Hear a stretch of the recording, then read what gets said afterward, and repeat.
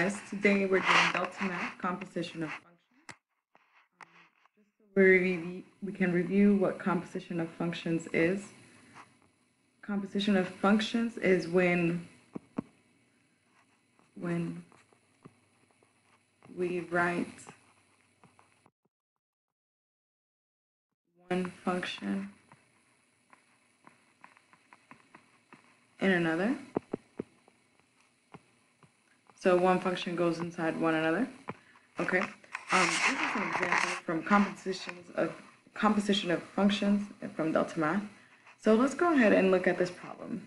It gives us f of x equals 3x squared minus 6x plus 12. And g of x is 4x plus 14. And it's asking us to find g composed of f of negative 1. If we can review that this notation is actually the same notation as g with the function f evaluated at -1 inside. Okay? So my suggestion to this is first find value of the inside. Find the value of what's inside. I suggest, guys, that you take notes when you watch these videos. Learn how to be a good note taker. It's always helpful. So learn what's inside. There we go. Find the value of what is inside. So in this case, what is inside? F of -1 is inside of g of x. So I'm going to find f of -1. And that's easy. Everybody here has done this at one point in their life. That means that for my function f of x, which is right here, I'm going to find what -1 is. So let me type that in.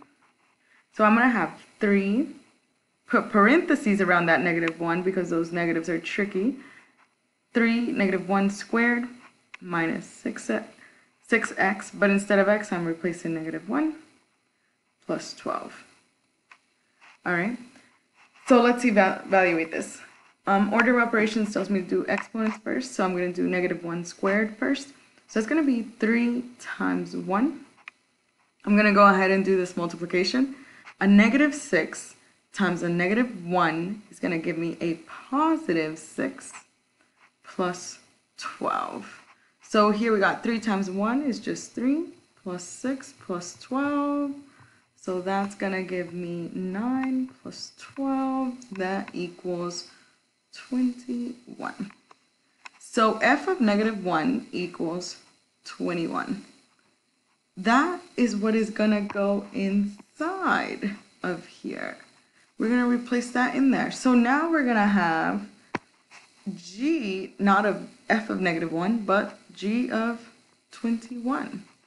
And now we're going to plug that into our g of x function. So that's going to be g of 21 equals 4 times 21 plus 14.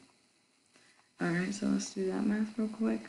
21 times 4, that's 4, 8. So it's going to be 84 plus 14. So that's going to give me 98. So our final answer here is 98. So let's go ahead and plug that into Deltamath. I forgot already what it said. 98.